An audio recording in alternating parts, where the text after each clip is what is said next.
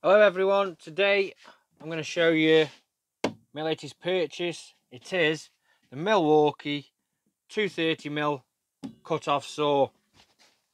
I bought this because basically, you know what's happened at work, I don't have a cutter. So I thought to get myself a new cutter. I was looking at still saws. The only problem with still saws is the price. They're really expensive, brand new.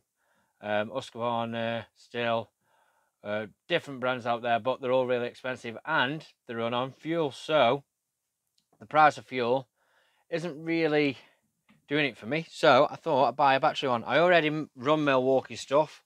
You can see I've got Milwaukee stuff over here, over Milwaukee radio, power tools. That's what I run anyway, and I think they're great.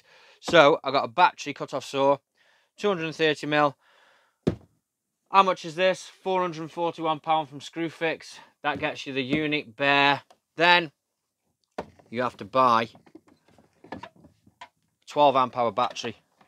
Now I got the unit from Screwfix, and I bought this 12 amp hour battery from SGS Engineering online. That was £160. So this, along with the unit, you're looking at 600 quid. Slide this in there correctly. Oh, that's why it goes in that way. Cover that out. That stops any dirt and debris and stuff getting in there to the battery. It's one key protected, so this is for security. You can get in a mobile app that'll do. It'll show you all the maintenance, the progress, stuff like that. Whatever coming up for services, not services. I'll tell you exactly what it does. It says online mobile and record keeping, sync wirelessly, smart tool, track your location, your tool's location if lost. So it's got GPS in it as well. View tool usage and performance and track towards upcoming maintenance. So yeah, pretty good. It's got your water attachment straight on the back, normal clip, open and close, standard. So that's good. I didn't realise, I didn't think it came with a blade, but it does come with a blade. Comes with the Milwaukee DUH 230. Check the bore size. The bore size on this, if you're going to buy your own. I went out and actually bought my own disc because I didn't realise it came with a disc. This is a Markrist 22.2. That's what you're after. 20.2.23 this says. But you want 22.2 for this bore diameter. That was 45 quid. If this blade's no good, then I'll be giving this one a crack. Also, the sound difference. Listen to how noisy this is. Let me just show you this little switch. This little safety switch, you flick it forward.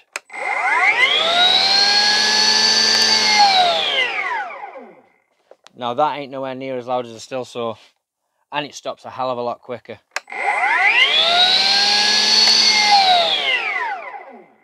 Just over 3 seconds to get it stopped. That is one hell of a tool. I like the look of it. Don't know how long the batteries last. Couldn't give you any performance. There is, just on top here, there's a light that beacons. If you're putting too much load on it, then you can pull off it. It tells you so you don't warp your blades and stuff. And all around, I think that's good. So for 600 quid with a blade, that's a good price. 85mm cutting depth, so you'll get nearly through a brick, but not quite. Same as a TS410. That doesn't quite get through a full brick either. You'd have to go up to a TS4 420 to get through a full brick. That's a still saw, 350mm blade. But then again, the price of your blades goes up, price of the unit goes up. And this, you never have to refuel. So you think about how many times you're going to have to refuel yours. This doesn't get refueled. And it's got a 3-year manufacturer warranty. So for 3 years, anything goes wrong with this, it's going straight back to Milwaukee. Let's show you these two little features for getting the blade on and off. Allen key goes in the back side over here.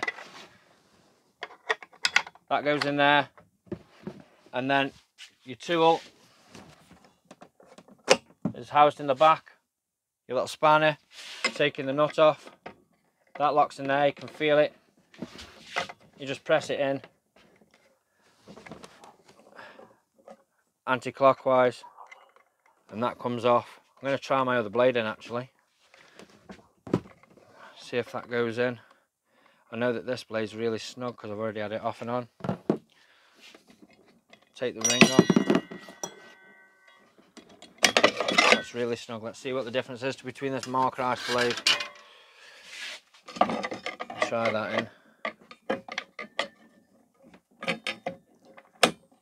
Yeah, that's absolutely... That's got a tiny... No, that's alright, that is. Perfect. So, either or. Mark Rice or the Milwaukee. That one feels a lot more heavy duty though. But there we go. It's just the same as any steel saw to change the blade.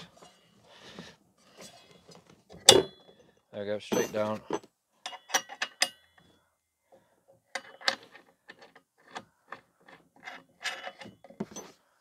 You don't need the spanner and you don't need the Allen key in the back. I always just do it hand tight anyway.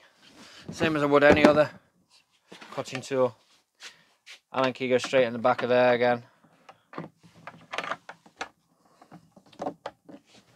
And then that pops right in the back. Nice little arrangement.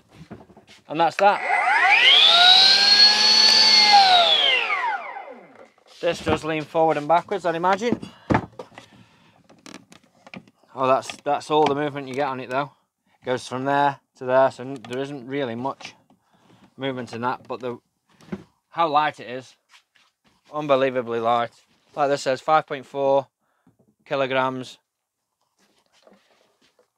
With the battery and you can't hold it quite with...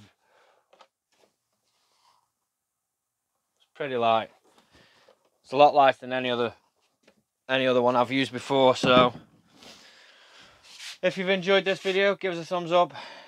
If you're not subscribed to the channel, subscribe to the channel and hit that notification bell and you'll always be notified every time I upload a video. Cheers, have a good weekend.